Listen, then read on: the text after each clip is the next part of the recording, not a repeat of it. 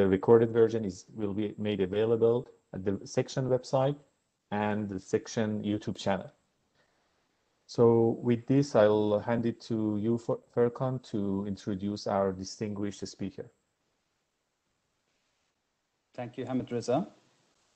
And welcome, Professor Medard. Allow me to introduce you to our attendees here. And I'm going to read through her bio. Professor Muriel Medard is the Cecil H. and Ida Green Professor in the Electrical Engineering and Computer Science Department at MIT, where she leads the Network Coding and Reliable Communications Group in the Research Laboratory for Electronics at MIT. She has obtained 3 bachelor's degrees, Electrical Engineering and Computer Science, Mathematics and Humanities, as well as her Master of Science and SCD, all from MIT. She is a member of the U.S. National Academy of Engineering, a fellow of the U.S. National Academy of Inventors, and a fellow of the IEEE. She was elected president of the IEEE Information Theory Society in 2012 and served on its board of governors for 11 years. She holds an honorary doctorate from the Technical University of Munich. She was co-winner of the MIT 2004 Harold Egerton Faculty Achievement Award and was named a Gilbert Lecturer by the U.S. National Academy of Engineering in 2007. She received the 2017 IEEE Communication Society Edwin Howard Armstrong Achievement Award and the 2016 IEEE Vehicular Technology James Evans Avant-Garde Award. She received the 2019 Best Paper Award for IEEE Transactions on Network Science and Engineering, the 2018 ACM SIG Contest of Time Paper Award, the 2009 IEEE Communication Society and Information Theory Society Joint Paper Award, the 2009 William Bennett Prize in the field of communications networking, the 2002 IEEE Leon Kirschmeyer Prize Paper Award, as well as 8 conference paper awards. Most of her prize papers are co-authored with her students from her group. She has served as a technical committee co-chair of ISIT, CONEXT, WIAT, WCNC, and of many workshops. She has chaired the IEEE Medals Committee and served as member and chair of many committees, including the chair of Millie Dresselhaus Medal. She was the editor-in-chief of the IEEE Journal on Selected Areas in Communications and has served as editor or guest editor of many IEEE publications, including IEEE Transactions on Information Theory, IEEE Journal of Lightweight Technology, IEEE Transactions on Information Forensics and Security. She was a member of the inaugural steering committees for the IEEE Transactions on Network Science and for the IEEE Journal on Selected Areas in Information Theory. Muriel received the inaugural 2013 MIT EECS Graduate Student Association Mentor Award, voted by the students. She set up the Women in the Information Theory Society and Information Theory Society Mentoring Program, for she was recognized with the 2017 Aaron Weiner Distinguished Service Award. She served as an undergraduate faculty in residence for 7 years in 2 MIT dormitories, and she was elected by the faculty and served as a member of and later chair of the MIT Faculty Committee on Student Life, and as inaugural chair of the MIT Faculty Committee on Campus Planning. She was chair of the Institute Committee on Student Life. She was recognized as Siemens Outstanding Mentor for her work with the high school students. She served on the Board of Trustees since 2015 of the International School of Boston, for which she is treasurer. She has over 50 US and international patents awarded, the vast majority of which have been licensed or acquired. For technology transfer, she has co-founded 2 companies, Codon, for which she consults, and Steinwurf, for which she is the chief scientist. Muriel has supervised over 40 master's students, over 20 doctoral students, and over 25 postdoctoral fellows. In addition to these, I should add that recently Muriel was also elected to the American Arts of Sciences in 2021. Thank you, Muriel. The floor is yours. Thank you very much for such a kind introduction, Furkan, and good evening, everyone. Thank you for joining me, and bonne soirée, puisque c'est le chapitre Montréal. Donc, Montréal, c'est... mais on va faire ça en anglais. Okay, thank you all very much. So you will have to be very patient with me as I navigate WebEx because I am quite used to Zoom, where I have been teaching amply for the last year. And so as I basically bungle around, I'll ask for your indulgence. All right, let's see if I can do this.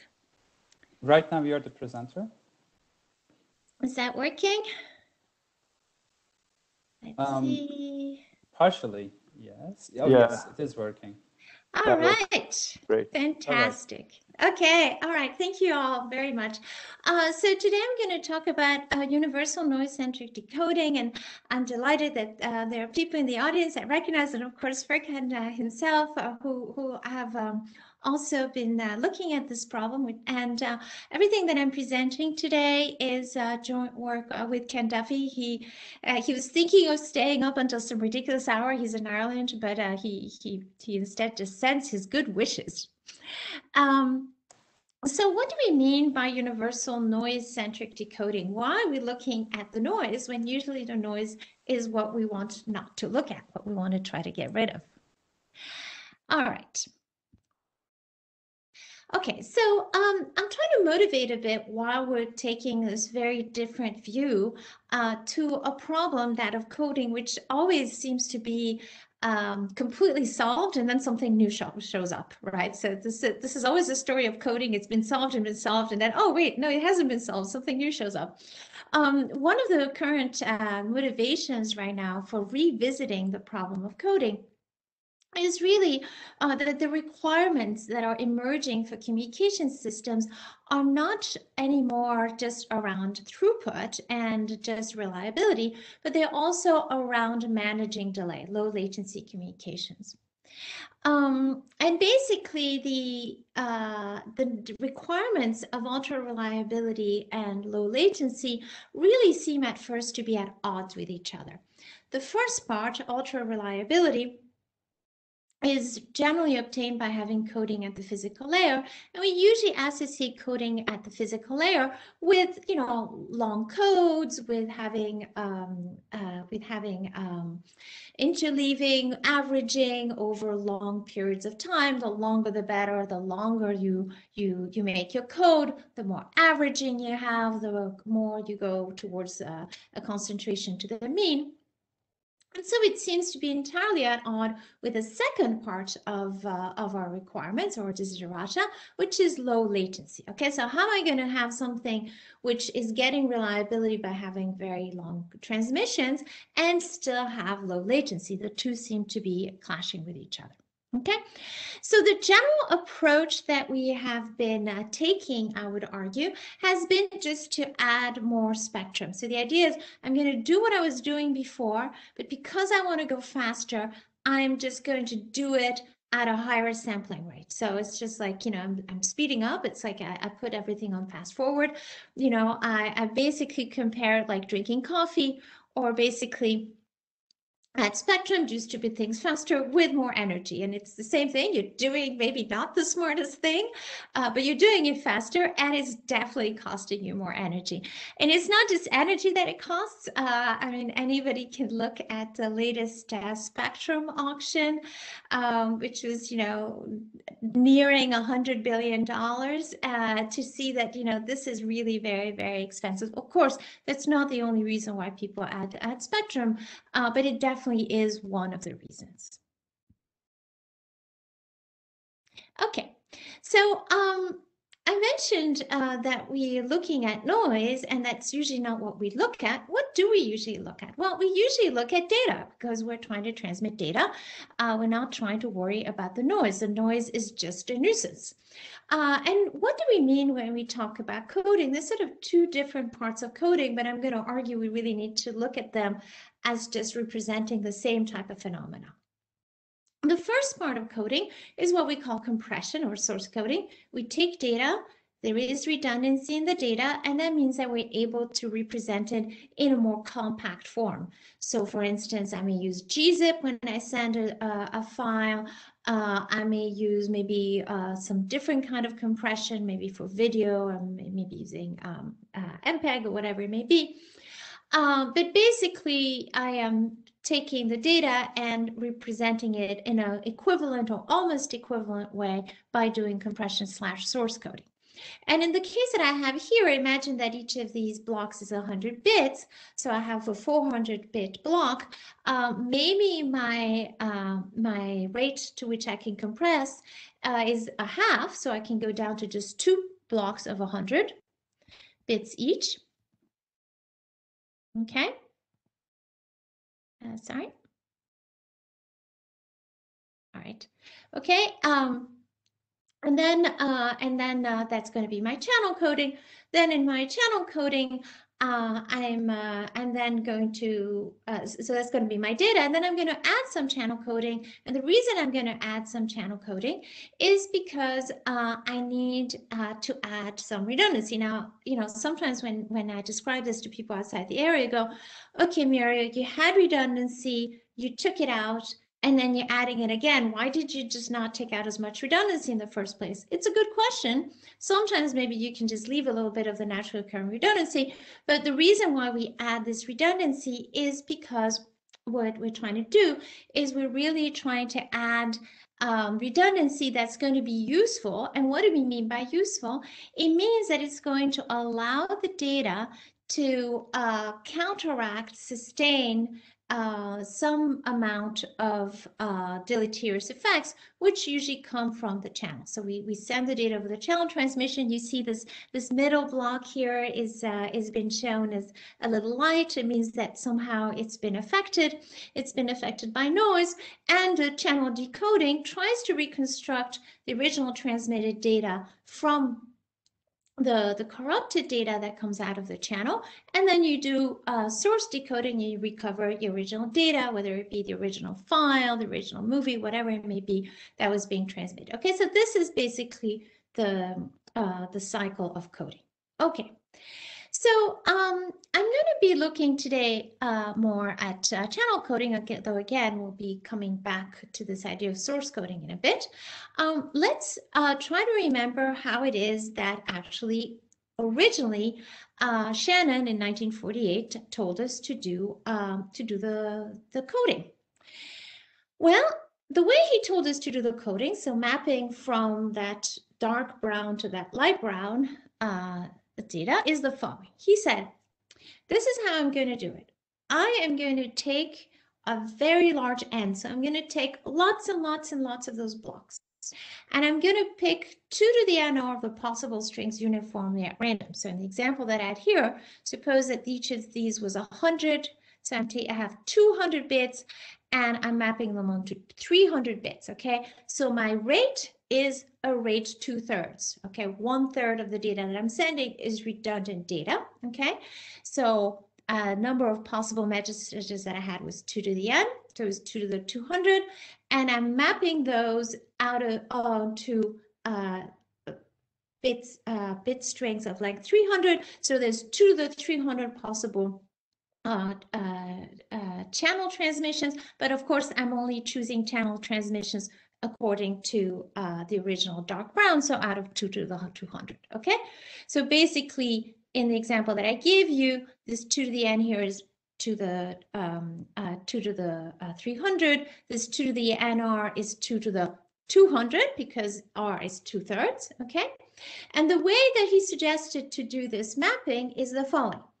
I take a bag with my 2 to the 300 possibilities, okay, of code words. These are 2 to the 300 possibilities of length 300 bits, strings, and I go into the bag, I pull out a code word, and I assign a code word to that code word to the first message, to the first out of the 2 to the 200 possible transmitted data strings. And then I say, okay, I've remembered that this bit string of length 200 goes with this code word of length 300. I make a note of it, and I put the code word back in the bag. Then I take the next 200 length bit string.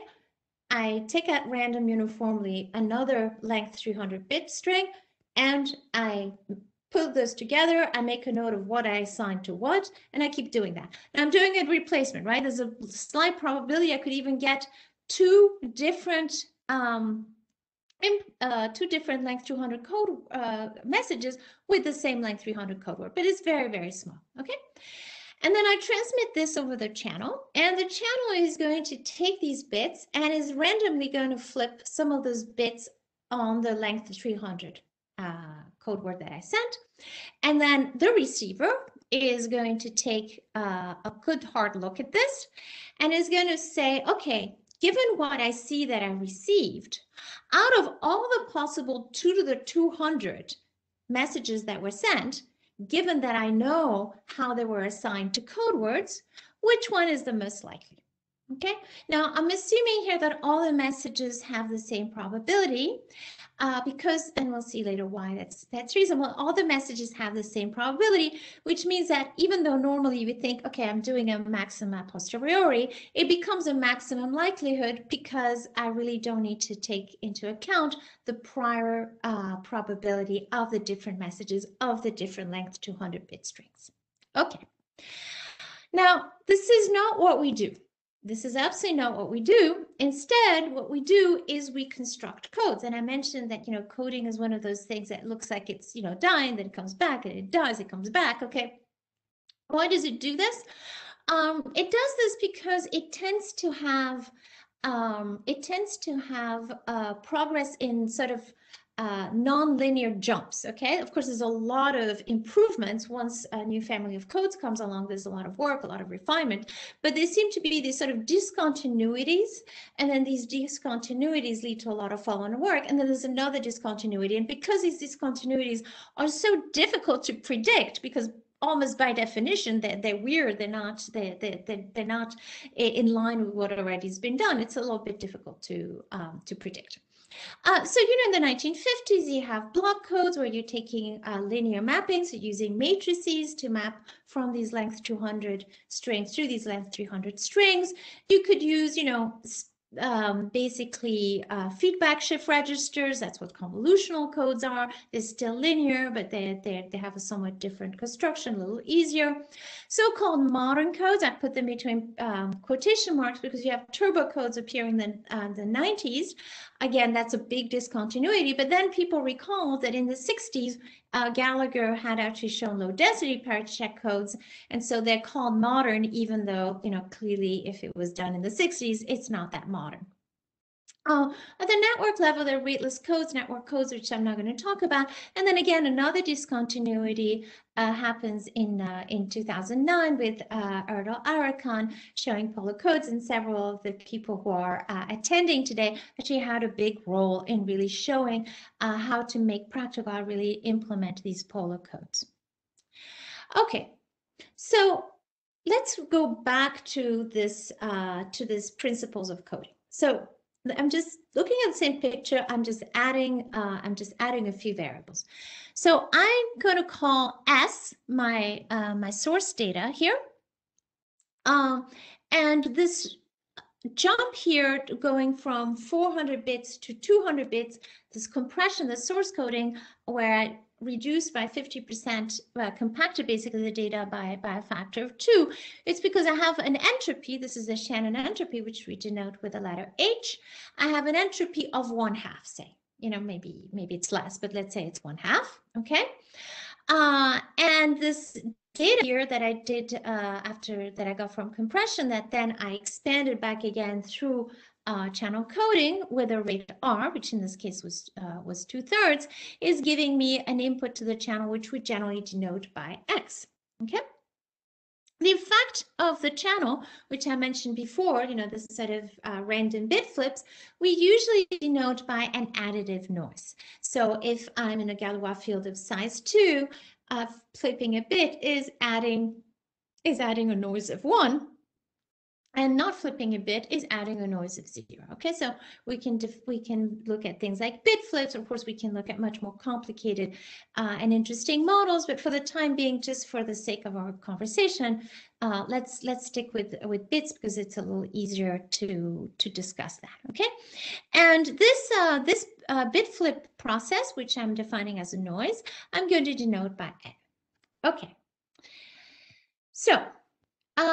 What does it mean here when I do this compression? What it means is that even though I had 2 to the 400 possibilities originally, because I had length 400 string here, I had 4 chunks of 100. They were really only with high probability 2 to the 200 strings that I really needed to worry about. And therefore, I can make a more compact representation with just 200 strings. Okay.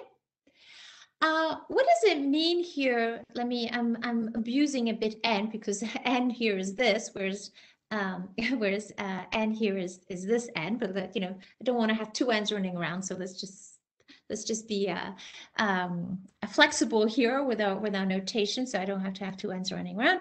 Here I have a length 2 to the 300 possibilities. I have I have a length 300 string, so I have 2 to the 300 possibilities nominally, but actually I only have, again, 2 to the 200 possibilities.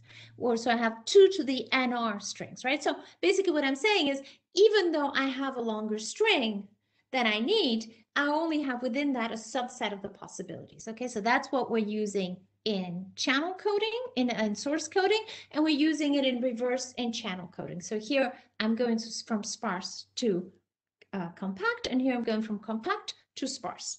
Okay? Okay.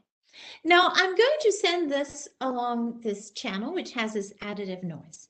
Now let's think of this noise.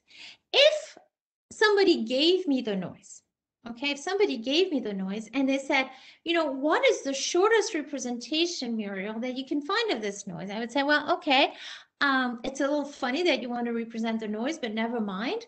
I would do source coding, just like I did here for the source. I would take the noise, and even though, there are all kinds of possible bits that can be affected in this example that I have given, this 300 bits, really, even though you have noise sequences of length 300, I only need to worry about 2 to the NHN of them, right? So if I were to represent in a compact fashion, the noise, it would only have 2 to the NHN possibilities, okay? Now, my channel output, of course, here, length 300, is going to be 2 to the n. Okay, again, mind, as I said, just be flexible on the n. I'm talking about this n here, the x. All right, so what do I try to do?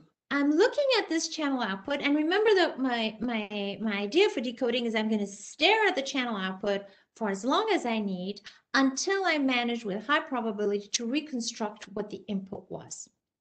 All right. What is the nicest thing the noise could ever do to me? The nicest thing that the noise could ever do to me is that for it to compress itself and just to append itself to the end, the beginning, or some prearranged place in my transmission. And the transmission, which was of length 300, but really only needed 200 bits for representation, sort of got represented back in the original data at the beginning, right? So the best thing that could ever happen to me on a channel is if I could just basically take my brown data such as it was, replicate it, add 100 bits of zeros, that the noise would compress itself and in the most obliging way stick itself at the end of my transmission. Like, that's not going to happen, right? Otherwise we would be out of a job as comms engineers, but that's the best thing that could happen. And if that happened, then what I would be able to do is I would be able to just look at the beginning and read off the original data, the original brown data. There was 200 bits worth of it, and then I would just discard the remaining noise. Okay, in order for that to be possible, what I need is this 2 to the n to be able to fit in both the description of the data and the description of the noise. If I cannot fit in the description of the data and the noise, then somehow I'm never going to be able to pull it apart. Okay, so this y here has to be able to fit in the data and the noise. So if I look here in the exponent, this means that 1 has to be greater than or equal to hn plus r, which means that r has to be less than 1 minus hn. And what is 1 minus hn? Again, because we're talking about binary, that is the capacity. Okay, so this is the sort of simplest way you're ever going to see capacity. Okay, I think this is where capacity comes from. It's like I have all the space in the world, except I need to give up HN bits for the description of the noise. I can't not give those up, because otherwise I wouldn't be able to recover X from Y, because if I'm able to recover X, I'm able to recover N, right? So if I'm staring at Y and able to recover X, then it's a corollary of that I was able to recover X, because I can subtract X, recover N, I can subtract X from Y, and there I have N. Okay, so Shannon's idea is actually going to get us to this capacity, to this 1 minus HN. So why don't we use it? Why do we have that big continuum of developments in coding? There's two difficulties with it. Let's look at them separately.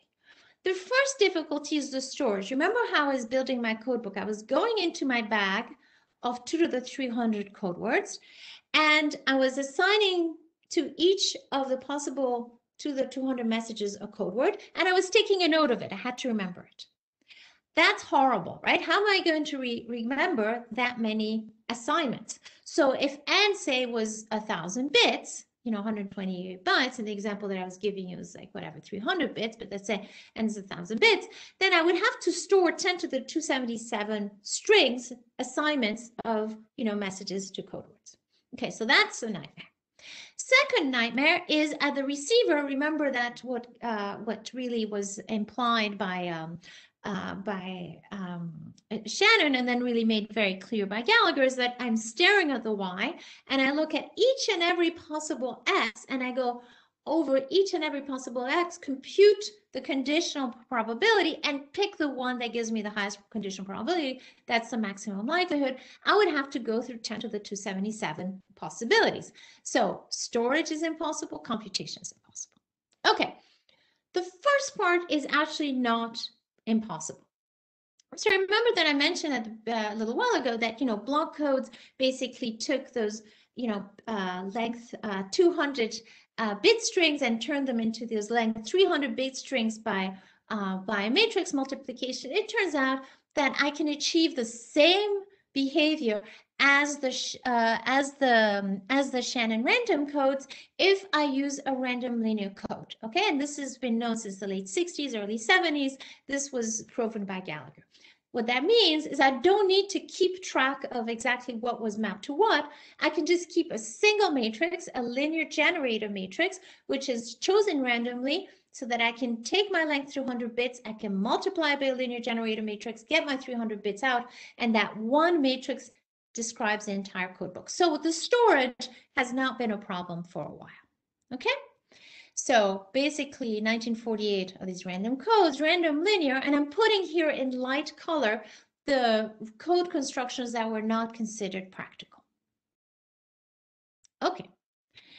So basically at this point, the reason we're doing all this, since we've known for a while that we can do random linear codes, the reason I'm doing all this is because of the complexity of the decoding, right? So the second part, the computation part, remains.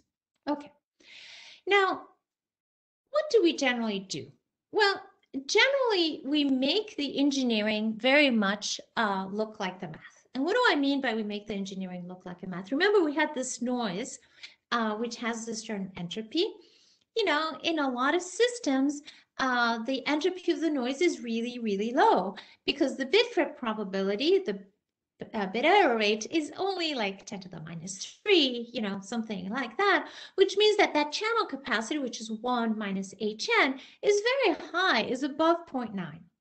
If instead you look at, say, the new radio in the 3GPP5 5G standard, you look at these really long codes, so much even longer than the ones I've been describing this, putative example, and the rates are really low. They're like 0.2. You barely ever get to 0.9. The decoders are always very specific to the codes. Sometimes the decoders are even specific to particular rates of the code, right? So if it's 2/3, like I showed you in the example, or if it's 3/4 or something else, even then you might have different ones. And you also massage the signal to make the channel or pair ID and basically what happens is you're trying to remove any signs of dependence, temporal dependence in your noise, okay?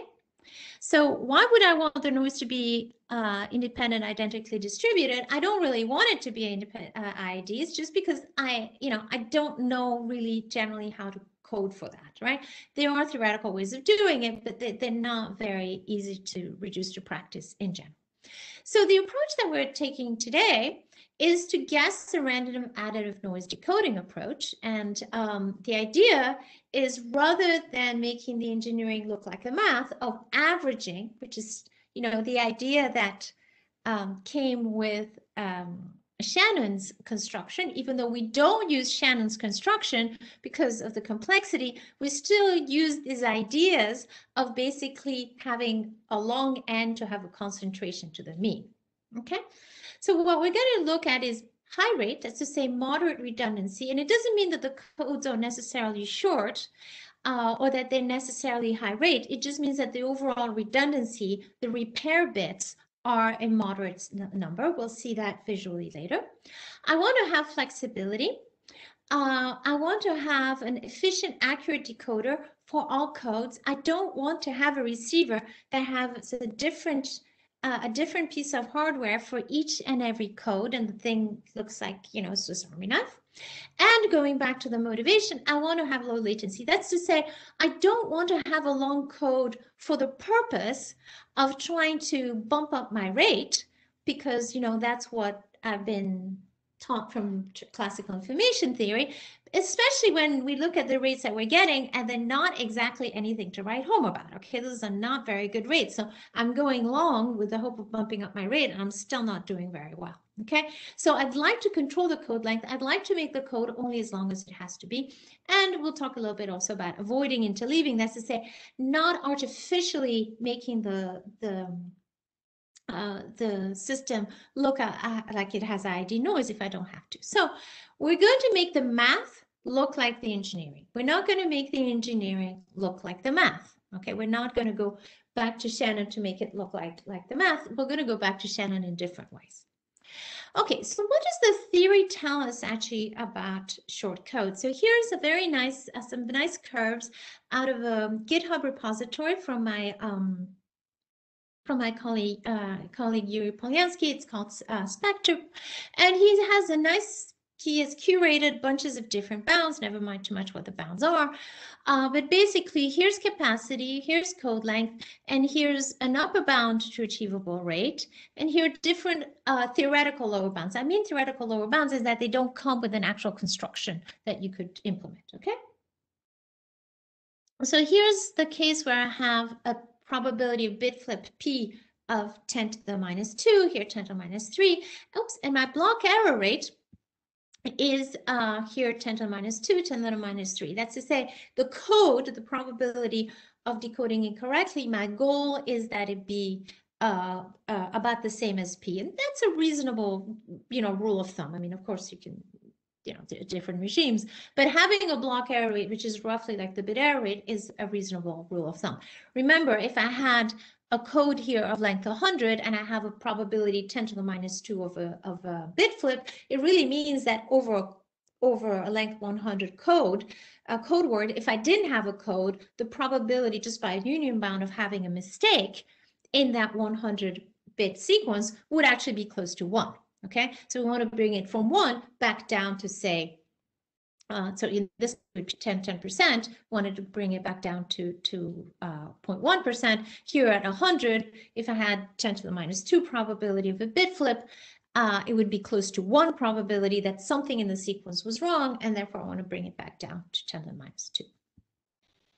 Okay,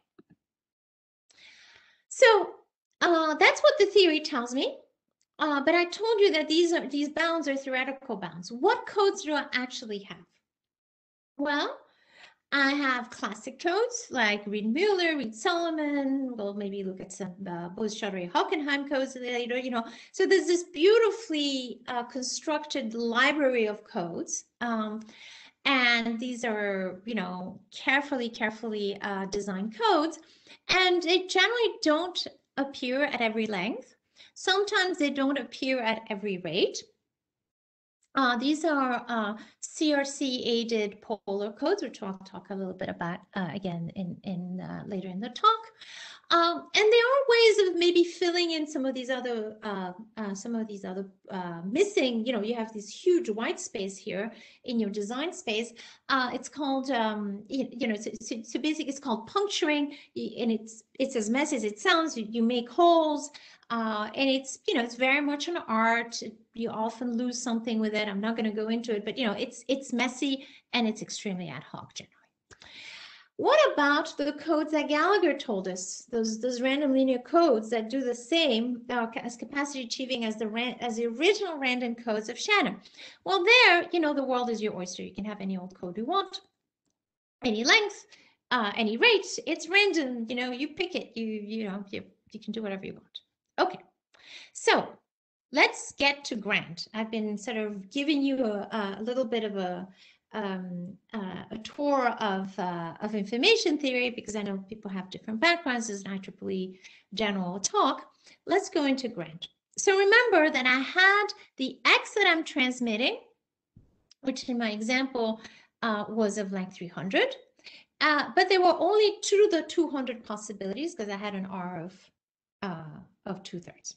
And then I have the noise. Now, what is the H of the noise? Well, I just told you, you know, the bit flip probably is, say, around 10 to the -3. So if my bit flip probably is 10 to the -3, my H is actually also, by just a simple Taylor series expansion, of around 10 to the order 10 to the -3. So what that means is that if my N is 1,000, NH is 1. Okay, so even though it looks exponential, and it is, it's really nothing. There's very, very few possibilities for the noise, okay, on average. So this is how Grant works. I'm going to take the Y, and as opposed to doing the staring at the Y by looking at each and every possibility of X and the maximum likelihood calculation, because remember, there are a lot of X's, okay?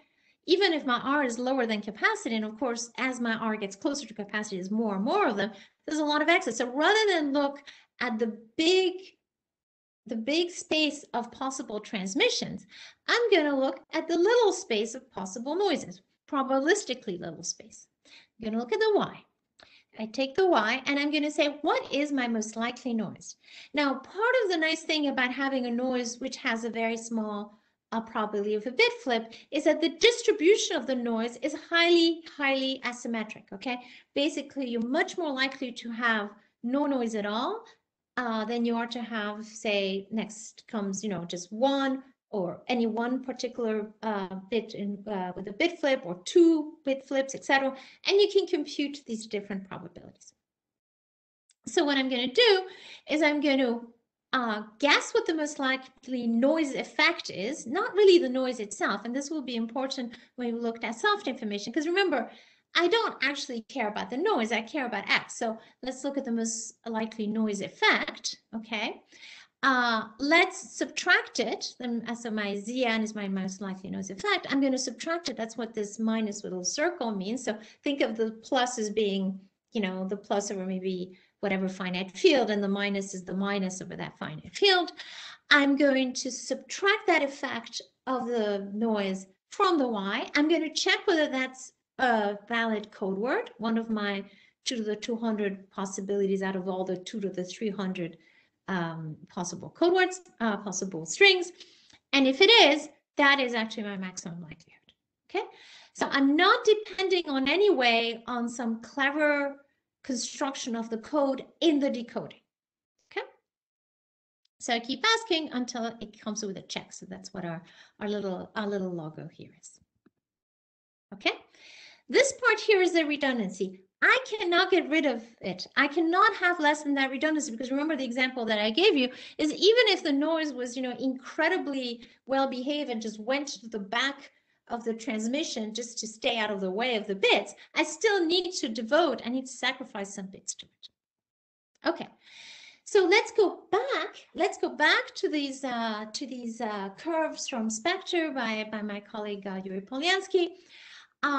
Again, these are, you know, best achievable bounds. These are upper bounds. So, you know, I cannot do, you know, the best I could do is somewhere between the blue and the red.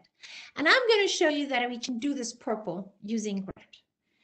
Now, remember that I showed you before that normal codes don't have all those possibilities, right? Normal codes are few and far between in terms of what they can do. So how are we going to fill in all of these points? And actually, we can fill in all the whole line. I'm going to use a random code, okay? So up until now, random linear codes, which variable at every rate and great in theory, basically remained really as an ontological a tool, because there was nothing you could do with them. You couldn't decode the thing. Remember the 2 to the, you know, the 10 to the 277. How are you going to do that? But now I'm looking at the noise, so I actually don't care. I don't care about the code. I just need to be able to check quickly that something is a code word or not. And as long as I have a linear code, remember that's represented just by a matrix, I can do so. Okay. At this point, usually people go, all right, okay, I believe that you can do bit flips, but how are you going to do grand when you have soft information, when you have a continuous noise? Because when you have a continuous noise, you have a ton of different possibilities for the noise because it's continuous. Even if you quantize it, you know, it's just going to be a dizzying number of possibilities. And, you know, the whole trick around grand was that, you know, you didn't, that 2 to the NH wasn't that big. But remember, the trick was not so much how many different noises I had. It was how many different noise effects I have, okay? So it's not so much the noise per se, it's what is the effect of the noise. All right. So one of the things that people do is they look at the signal that was received, which I'm showing here, you know, by a little squiggly line. So that's the continuous signal was received. And they get some floating point information and they incorporate that into the decoding. So the different ways of incorporating, I mentioned polar codes. One of the CRCA polar codes, so-called CA polar. What is done there is you look at the continuous information, you demodulate it, that's to say you map it to a discrete set of possibilities, but you keep some information as to what happened during that mapping. So continuous information, and you make use of it in your decoding. What CA polar codes do is, you rather than making a single mapping maximum likelihood, like I told you that Shannon originally suggested, what they do is instead they pick the top few, right? So not a single, but a whole bunch of top candidates. And then they winnow down that list of candidates using a cyclic redundancy check code, basically a hash that enables you to figure out which one was actually a code word. Now, what we're doing is we're always considering the code word as a hash. The code book is just a hash, right? Because a code book is only there to verify whether something is valid or not. So our entire decoding is only around checking hashes. Okay, so we in particular, since this is linear and this is linear, so the CRC and the polar code, if you put them together, they're linear code. The fact that one part was polar, the other part was CRC, I really don't care. Okay, I just need a hash.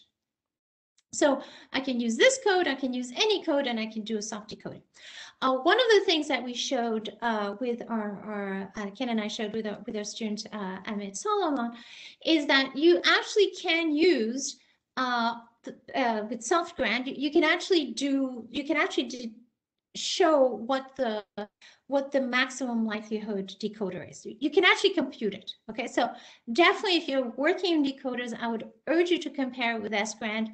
I don't think sgrand is what I would put in a chip. It's it's great for just offline computation. And again, remember, this is something that nobody knew how to do. And now we actually have the solution. This is the maximum likelihood. Okay, so I would definitely strongly argue if you're doing a different decoder, at least you need to show how far off it is from the theoretical optimum, because now you can compute the theoretical optimum. So, since last year. But, sgrand, while, you know, tractable for offline, it's not what I would try to do online. OrbGrand, which was developed by Ken Duffy, uses an approximation of SGRAND, which is actually using ordered reliability bits, and that one is actually very tractable. Okay, so it's again codebook independent, but it's a different way of quantizing the soft information. But you can use the full soft information. Okay, I told you that our idea is not so much about short codes, high rate codes, but really around moderate redundancy codes. And here's an indication of this. So this is very different from the traditional way of thinking of coding, right? Usually you think you fix the length and you look at the rate, like I showed you for the short codes, or you fix the rate and you look at block error probability as you increase the length. I mean, you know, we always think of rate and length and rate and length, but I want you to start thinking not so much of rate and length, but really more around amount of redundancy, okay? So here, the idea is that I can go, if I go to longer blocks, I actually have to go with a higher rate, because what I want is just, I don't want to have too much redundancy. Why do I not want to have too much redundancy? I don't want to have too much redundancy because if I have a lot of redundancy, it means I have to do a lot of guessing. Okay, so what we want is moderate redundancy. So these are now, you can see that I want to be in this region up here. So this is, again, very counterintuitive if you're coming from coding. We're used to thinking of coding as getting harder as the rate goes up. That's not what's happening here, okay? It's actually, as you get to longer lengths, you actually want the rate to go up, okay? So again, because we're not looking at the X, but we're looking at the N, a lot of our intuition is flipped, okay?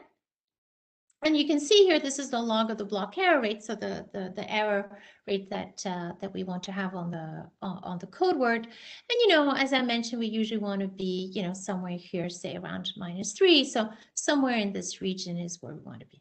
Okay. Okay, so I mentioned to you that what we do is we're really just using the code as a hash. And I mentioned to you that CRCs are a hash. Right, remember, so the CA Polo code was, you know, first decoding a list. You know, it was doing a list of possibilities from the Polo code, and then it was selecting from that list using a CRC as a hash. Polo codes without the CRCs don't do very well. So here you can see, here's a Polo code using successive cancellation, which is the original approach proposed by Arakan.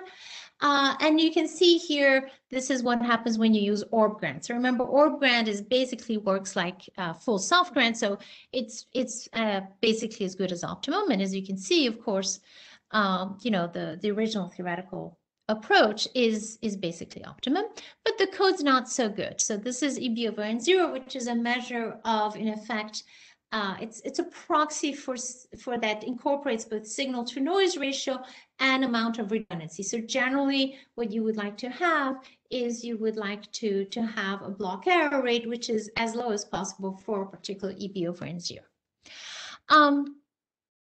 This is the CRC put with 24 bits of CRC, a Polo code taken out of the 5G New Radio 3GPP standard. This is with a list size of 16, so that means that when, you know, that CA Polo decoder worked, it took 16. It took a list of 16, and out of those 16, there was a selection. By the way, the decoding does not scale well with the list size. Generally, the decoding gets exponentially more difficult as the list size grows. So 16 is actually a pretty big list size. Okay, and you can see that we do much better. You can also see what happens if I have 11 bits of CRC with a Polo code. And you can see that there, both the state-of-the-art with lit 16 and the Grand decoder, the OrbGrand decoder, do the same. And you can also see here what happens if I put all of my bits into CRC, and it all does the same. So pretty much everything does the same. You can just have a CRC by itself.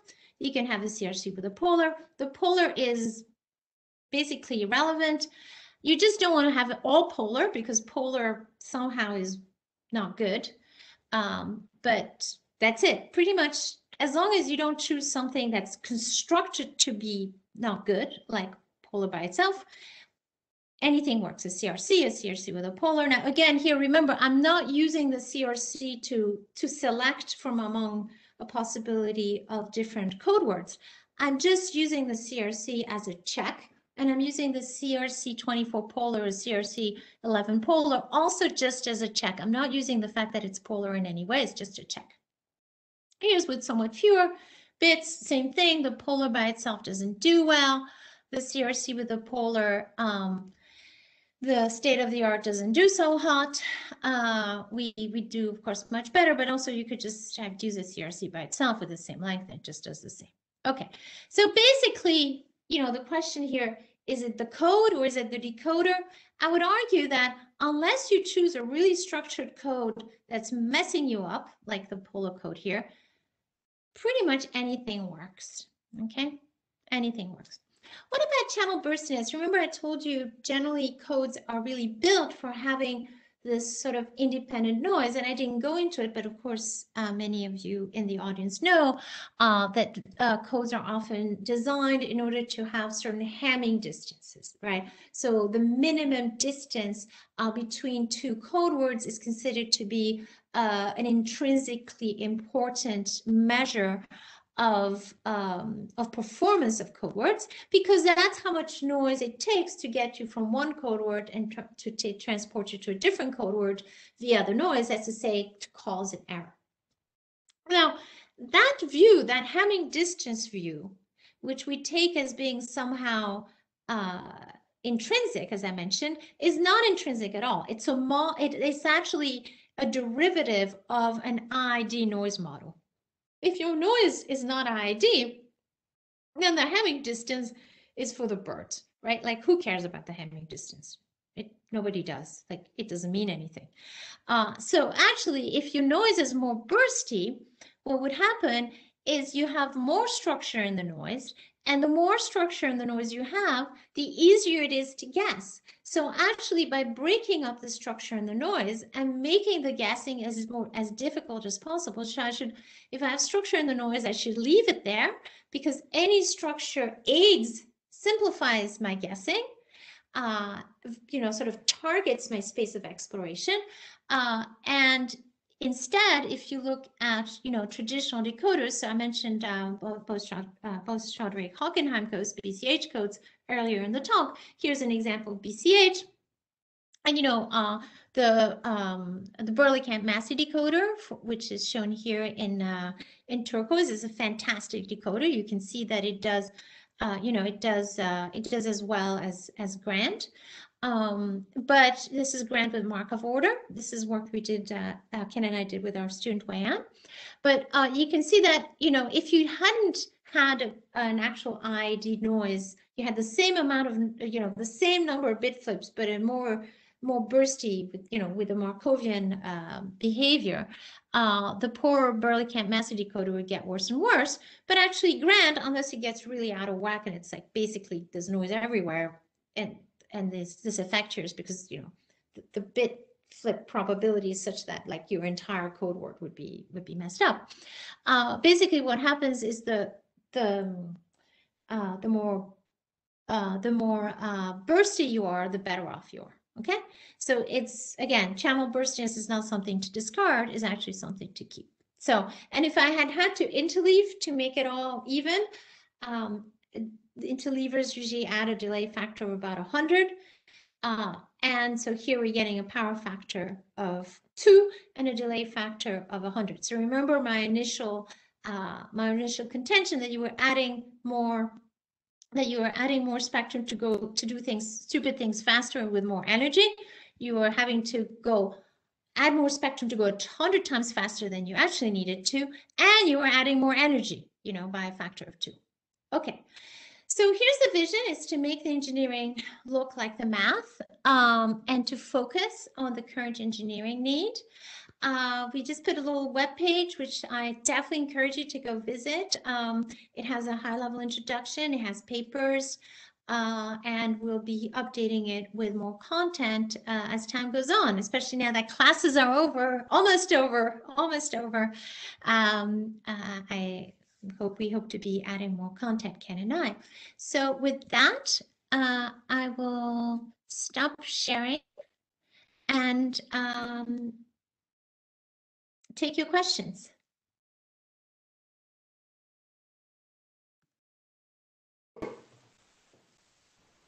Muriel, thank you very much for such an amazing presentation.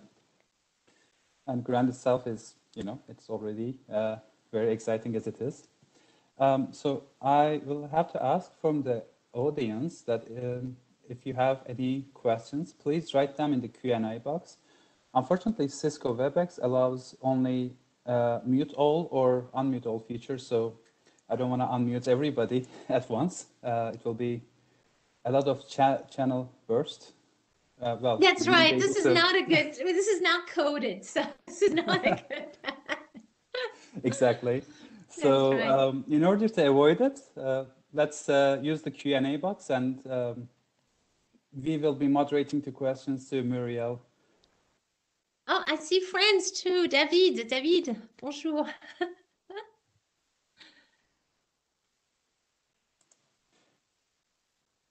So while they're preparing the questions, maybe I can start asking you a couple of them. So I have noticed when talking about CRCs for polar codes, are those the only hash functions associated with polar codes that's of our interest? Can you repeat your question? So do you mean for the polar codes or the way we use them? The way we use them in C polar codes. Yes, so in effect, you know, in Grand or in the polar code? Sorry, in the traditional polar decoder or in Grand? So in traditional polar decoders, yes, CRCs, as you said beautifully, they can serve as a hash function, which is poorly used. I agree. That's like for error detection only. But for using it for Grand purposes, are those the only hash functions that we rely on to? So we can decode polar decoders with Grand, right?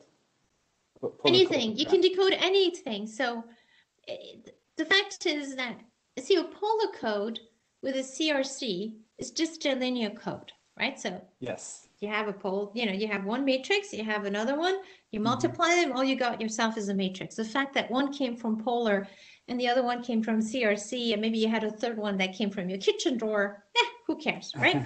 These are just matrices, they multiply each other, it becomes a matrix.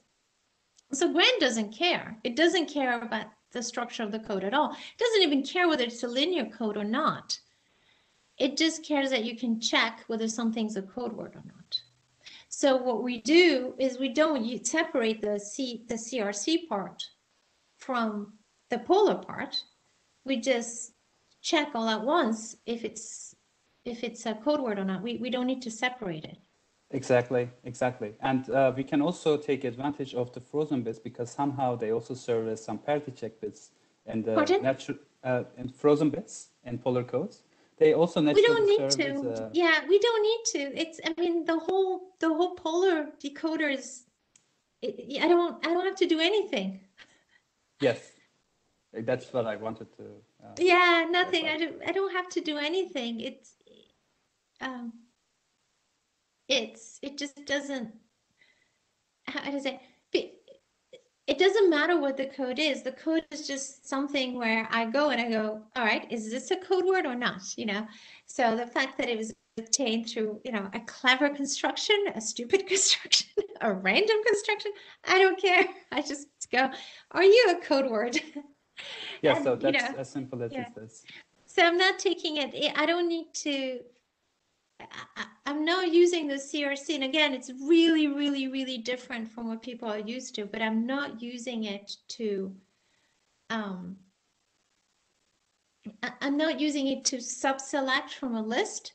I'm not freezing bits. I'm not doing anything. I'm just I'm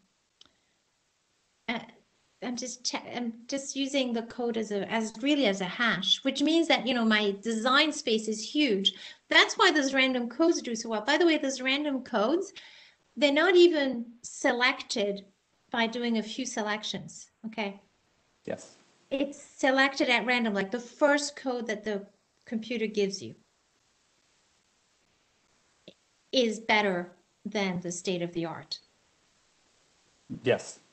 It's just like, you know, like, it's like the slacker approach to coding, you know, my Yes, usual approach to engineering. Exactly, and that's the simplicity of it, actually. That Yeah. attracts here.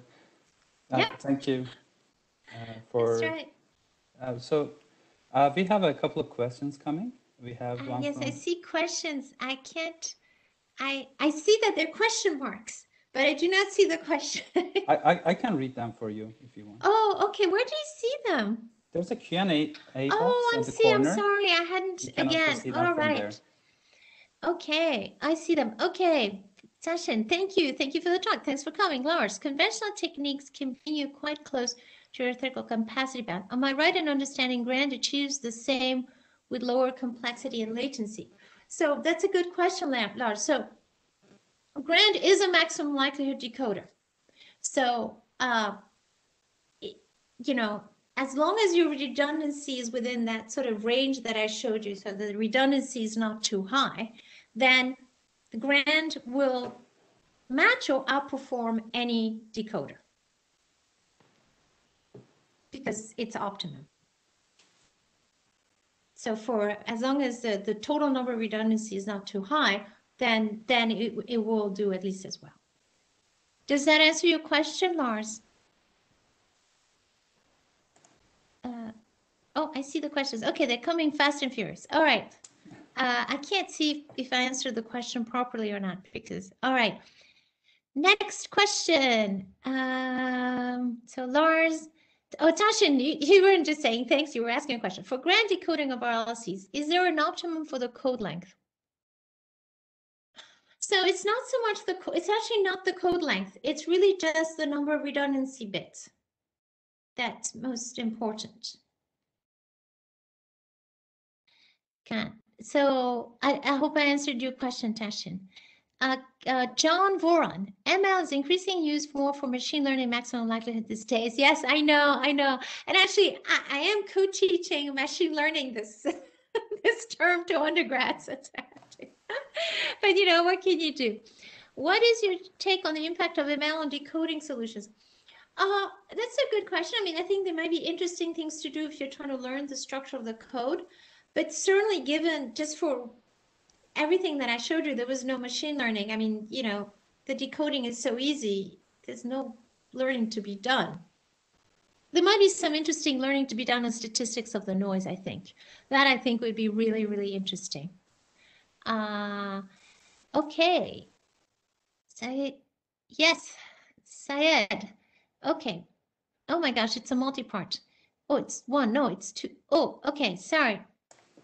Give me a second. Oh, Lars. Yes, thanks. Okay, fantastic. Okay. Now, Syed. Hello, Professor Muir. Postdoctoral research at McGill. Collaboration with Professor Warren Gross. I've designed a few hardware architectures. Oh gosh, it's like when I'm reading it, people are putting in questions. I can totally do this. No, I can't. I'm really not doing a good job. For various Grand variants, fantastic. I'd like to ask you two questions about Grand. Grand is widely viewed as a powerful ML decoder for short and high rate codes. Is it possible to expand Grand for longer codes with affordable complexity? The answer is yes, absolutely. Again, it's a matter of the redundancy, is not a matter of the length. Part two. Part two. Grand has the incredible capability of adjusting to test error pattern generation based on channel parameters. That's right. And I think that that's basically going back to the question I think John asked about machine learning. I think there'll be interesting things there to learn the noise.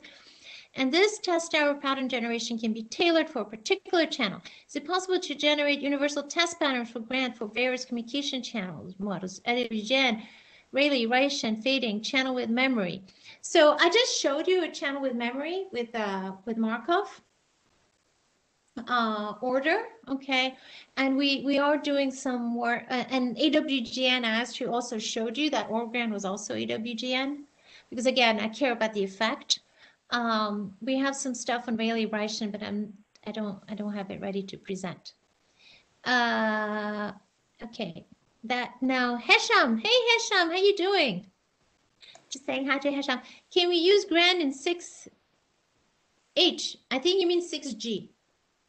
But you know, I think it's but yeah, 5 is what 6 what comes after is what comes after 5, and H is what comes after G. So that's fair enough.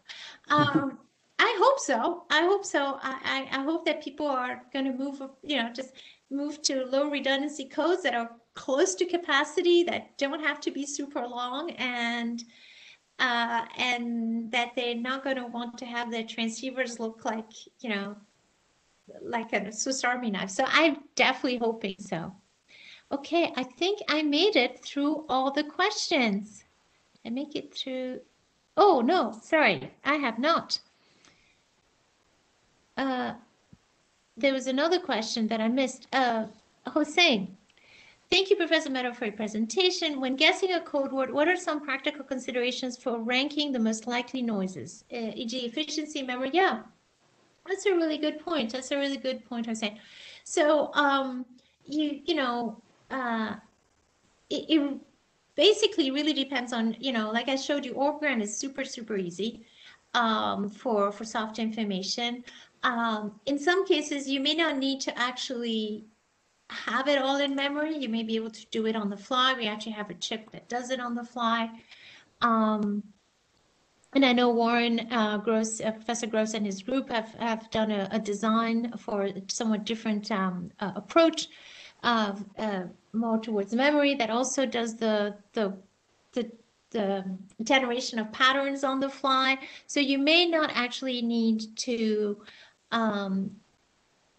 store the patterns. You know, you can definitely generate them on the fly. If you have soft information, you're basically taking them in and you just generate them from the soft information. Okay, did I answer everybody? Sometimes they seem like they're rotating again. Okay, I think, did I not? Is there anything I did? Oh, Saida, thank you. Oh, there's also in the chat. Confusing. All right, let me go to the chat. So, okay, how many? Yes, there are a lot of questions. Teresa, you're there. Okay, can anybody make my other users? Okay, okay. Saida, how can we improve the performance of network coding using machine learning? So I didn't really cover that here, but you know, I'm happy to talk about it offline. But you know, because I don't want to bore people with something which is not in the topic of the presentation today, since people probably came thinking they're going to hear about Grant. I'm sorry. Send me an email. Send me an email, Saida. So from Carlo Condo, if we stick to ID noise, does Grant, oops. Okay, sorry. If we stick to ID noise, does Grant then especially benefit from code constructions that result in high minimum distance?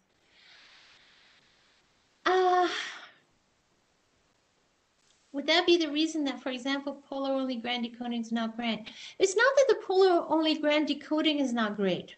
It's that the code is bad. It's not the decoder. Let me just go back. It's not that the decoder is not good. Let me go back to, let me see if that works. Yes. You guys see it? Yeah. Oops.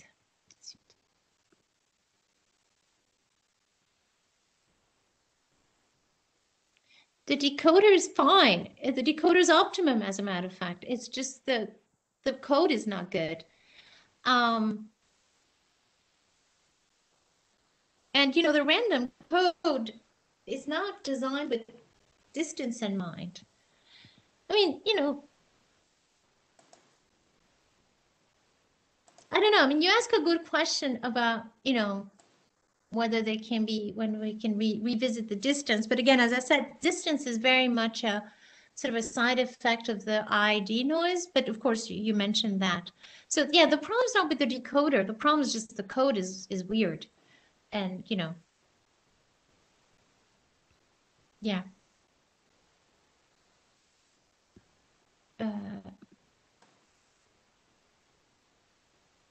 I don't know if that answered your question. Okay, sorry. So I'm going down the chat. I'm seeing some private texts that are, I think, accidentally not public, but let me see. All right, so okay, so yeah, because let me see. Let me expand the Q&A again. Okay, yeah, so maybe you can pull them off the private.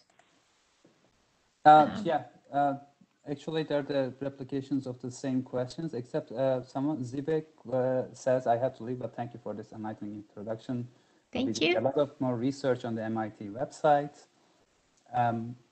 We have Aliriza Mursali asking, thank you, Professor Madar. Could you please share the link of the grant website again?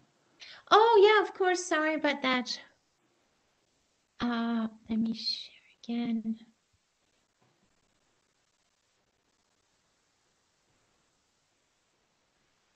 There we go. Yeah.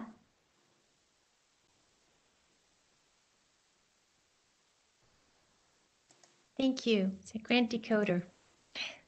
Thank you. We have John Vron saying thank you so much for your engaging talk and discussion and virtual applause. Thank you.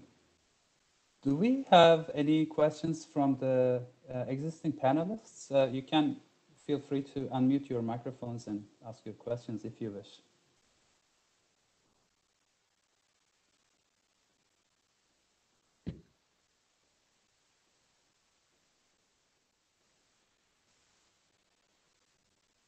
Okay, I think maybe we're all questioned out. I think so. Fantastic. Well, maybe, okay, I can ask one question. Okay, Muriel, thank you very much for your very informative presentation. Actually, I'm not expert in the field, so I just ask a question maybe from us, as an outsider, I would say. Fantastic. Those are often the best ones, you know. So my question is, because you actually in the beginning of your presentation, you talk about the low latency. Okay, that's the one of the most important features we want to add in the 5G, eventually in 6G too. So from the most of the, let's say, from a hardware implementation point of view, low latency for us means that's a broadband, because broadband means we can have the short pulse. Okay. So that's the more or less like a correlation between the time scale and the frequency scale. But on the other hand, from information point of view, which means that you have more information to handle because of the broadband. So this, I don't know whether this creates a burden on the coding side because of the broadband signals, broadband data. So let's say right now the 5G want to everybody try to compress up to, let's say, down lower than 5 milliseconds. So do we have any particular, let's say, thoughts on this in terms of the reduction of the time, okay, and also the burden on the coding side, whether there's any compromise, because there's all the things related to the from a hardware point of view, we want to have the broadband, but on the other hand, you create a burden on the coding maybe. I don't know, because in the beginning you talk about this, it's kind of a correlation issue, so. Yeah, no, it's a great question. So I think that, as I mentioned, part of the reason people are going to higher frequencies is in order to reduce delay. Not just to get more throughput, right? I mean, throughput and delay are actually not the inverse of each other. Okay. When people ask me, well, isn't higher throughput mean lower delay? I said, you need enough throughput and then you need low delay. So, a lot of people have been stuck at home, have gone off and, gotten like meal services, right? Like these services where they bring you a fantastic, a box of fresh food every week. Now, if you bought it for the year, you expect that you're going to have 52 weeks worth of food, right? That's your throughput, 52 deliveries of food. And if you get less than 52, you had insufficient throughput, that wasn't good enough. Delay means that you actually want that food delivered every week, say every Wednesday, okay? Now, what's happening now is because we're doing a lot of inefficient things, which Grant is trying to, alleviate. What's happening is people say, well, look, I'm getting my 52, I'm getting enough throughput. I'm getting, 52 deliveries, boxes of food. But what's happened is I get my boxes of food every 2 weeks. So every 2 weeks, I get 2 boxes of food. So then by the end of the week of the delivery, but 1 week after delivery, the food's no good. Okay? So what do people do? They go, I know what I will do. I will get a second service, which I'm going to interleave with the first one. So every 2 weeks, I get 2 boxes of food from the service, and the other weeks, I get 2 boxes of food. That's what we're doing by putting more resources, by putting higher bandwidth, right? We're over provisioning in bandwidth, which is boxes of food, because my delivery service was screwed up, okay? Because my delivery service had too much delay. So if now somebody came and said, hey, Mira, guess what? I can get you 52 boxes of food. Now, you only needed 52 boxes of food. You weren't going to eat more, right? Your application only needed so much data. It just needed it faster, okay? Yeah. So rather than, now I can half your cost, and by half the cost means also your electronics are going to be cheaper, because I don't need to deliver food. I don't need to have 2 services, which is like, double the bandwidth in effect. So as I mentioned, that's not the only reason why you're adding bandwidth, right? In some cases, you also need more throughput, right? So, okay, if now you need, 100 boxes of food, you need 100 boxes of food, right? But again, then you shouldn't have to double it to get it on time. So that's the inefficiency that I'm getting to about doing stupid things faster with more energy, right? So at least, at least if I'm having to go to broader band, and if I'm having to be more challenging my electronics, it should be that I'm really getting the full benefit, right? If I'm getting 100 boxes, whatever, 104 boxes of food, it should mean that I'm actually using 104 boxes of, that I really wanted that. Not that I'm getting 104 boxes of food to make up for the fact that I had a lousy delivery service. That's great. Thank you. Thank you, Muriel. Yeah. Okay, fantastic. All right. Do we have any other maybe final questions at this point? Don't see any the chat or the Q&A. Okay, fantastic. Thank you all for sharing your evening with me. Oh, Amy want to maybe say Amy, something. go ahead. Sorry, I can't. It's okay. I just want to thank you so much for a lovely talk. Thank you. And very, very informative, and for joining us, and really, really appreciate it. Thank you. It's a pleasure. It's a pleasure. Bon. Bonsoir tout le monde. Merci d'être venu. Merci. Bon, merci beaucoup. Voilà. D'accord, d'accord. On se parlera. Allez, bonne soirée. D'accord, d'accord. Aussi, voilà. Bonne nuit tout le monde. Voilà. Au revoir. Merci. Au revoir. Thank you very much, Muriel, for your fantastic talk.